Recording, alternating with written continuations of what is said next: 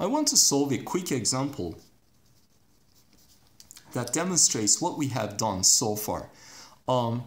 So in the case of mean stresses, we try to calculate a equivalent completely reversed stress, alternating stress, and predict life to fatigue failure still based on the Basque-Couin equation. That's why Basque-Couin equation is so important. We have to understand what it means and how to use it. And once we understand, always our strategy will be to somehow fall back onto the Basque-Couin equation. So now in this example, we have a certain type of material, and once that material is given, well, we can go to the tables in the book and extract the relevant material data. In this case, sigma f prime and b values that appear in the Basque-Couin equation are found to be as such.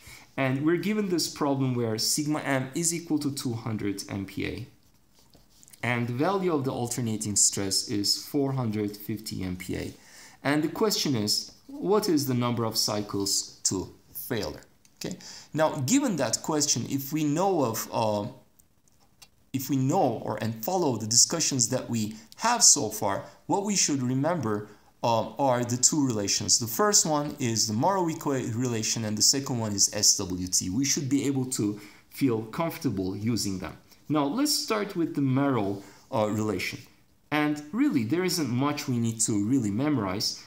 If sigma A is equal to sigma AR, then we get failure. If there's mean stress alone, when it reaches a critical value, then again we get failure. And the critical value in Morrow is the one that already appears in the Basque-Couin equation, so it's sigma f prime. And now if I want to combine the two effects, I just sum them. So that is the Morrow equation. So in this case, sigma m is already given, sigma f prime is given, sigma a is given, which means I can directly solve for sigma AR. So that is our equivalent completely reversed stress amplitude. Again, why equivalent? Because physically the loading is not completely reversed. I'm just mapping it to a completely reversed value. And that value is, as you will notice, larger than sigma a, because the equivalent completely reversed has zero mean. So you can apply a larger stress amplitude to achieve the same cycle. So this case is equivalent to that case in the sense that they are both going to achieve the same number of cycles to failure. How do I predict that value? Well, the Basque-Couin equation is always valid. So this is equal to sigma f prime 2nf to the power b. And here I know again sigma f prime and b, and so I can solve for nf and find that it's equal to 166,000 cycles. Okay, so that is the relation, that's the solution based on Morrow relation. The second equation, the second approach, let's take SWT. Okay, now this one is a bit harder to remember, of course, but remember there is going to be a sigma max, which is sum of the mean and the alternating stress, so that's 650 MPa. And SWT just realizes that somehow we take sigma A and sigma M and map them to a sigma AR value. In this case, that map is going to be simply square root sigma max sigma A. Okay, so such that if sigma max is equal to sigma A, okay, if sigma M is equal to 0, the outcome is again sigma A. Sigma AR is equal to sigma A. Now, but in this case, it's not 0, and still the map works. That's the idea of SWT. And we can go ahead and calculate that value, and you can find that to be 540.8 MPa. Again, notice that it's larger than this value of 450 for the same reason as this was larger. And now, with this equivalent completely reversed stress amplitude, I can predict the number of cycles to failure. How? Again, the Basque-Couin equation still holds. And Basque-Couin equation predicts this relation. And then you can again go ahead and solve for number of cycles to failure, which is going to be 86,900 cycles.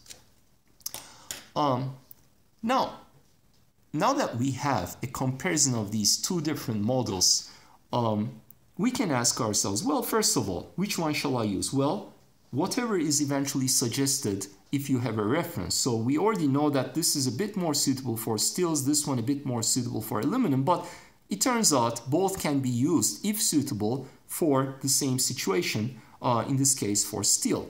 Now, however, the outcomes may not be as predictive at first sight. So in particular here, this one is twice as large as that one. Or I might ask myself, well, which one is the correct one? What shall I be designing towards? Now, first of all, these do indeed look quite different, right? So these are quite different. But already they give a good idea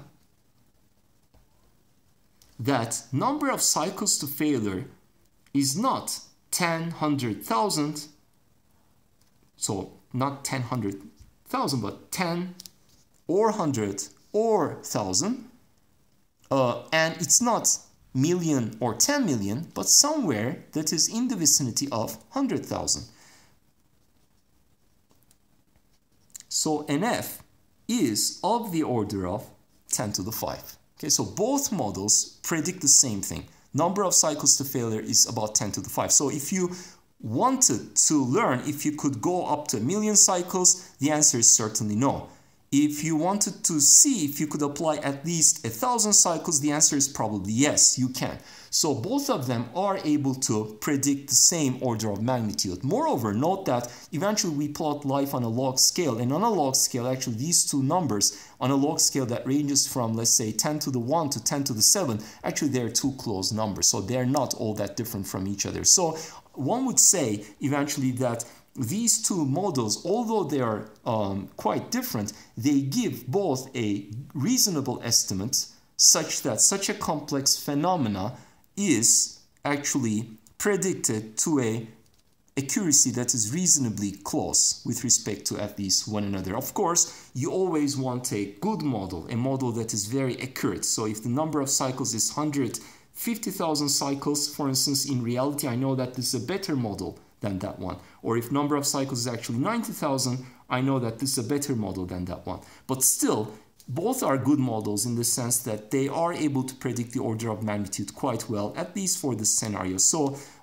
in that sense, both of them are useful approaches to high cycle fatigue in the context of this this goal of characterizing the influence of mean stress. Okay, so now that we have an idea to handle the mean stress effect, let us look at the remaining items in our list of generalizing the basic Basque-Coulier relation.